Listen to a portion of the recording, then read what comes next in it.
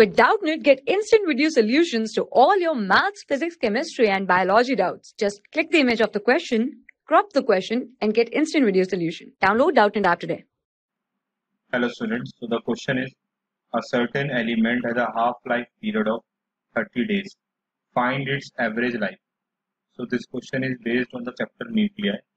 Here the half-life is given, T half is given 30 days. And we have to find average life. Now there is a relation between average life and half-life. Average life is 1.44 multiply half-life. So that means if we put the value here, we get average half-life equals to 1.44 into 30. So that means average life is 43.2 days.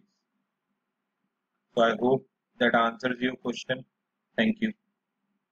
For class 6 to 12, IIT JEE and NEET level.